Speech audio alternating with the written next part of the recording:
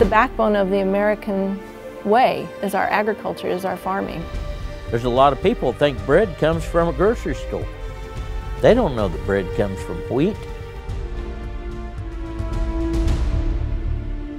I think consumers need to understand that the products they purchase at the grocery store is a result of a lot of people working together. There's an entire network of producers and workers and employees and manufacturing facilities like this that are all working in tandem to make sure that we continue to produce the very best, healthiest food we can.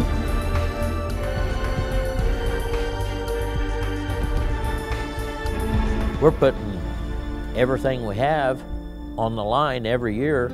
There's people that go out here and risk everything to put food on their table. You never know what's going to happen with the weather. The cost of the equipment, Machinery, the stress of not knowing where you're going. dealing with the government. There's a lot of hard work and a lot of sweat, a lot of tears, a lot of fun that goes into that loaf of bread.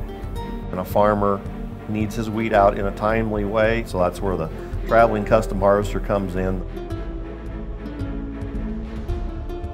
Wheat ripens 20 to 30 miles a day northward. You could cut somewhere for a week and then you would have to load up and move 200 to 300 miles to catch up with the harvest again. And that's what we do. We hopscotch our way to wherever it takes us. Our goal is always to be home by Thanksgiving. I would say half the time we make it home and half the time we don't. It's a way of life like no other. It's just like watching a musical or an opera in the field.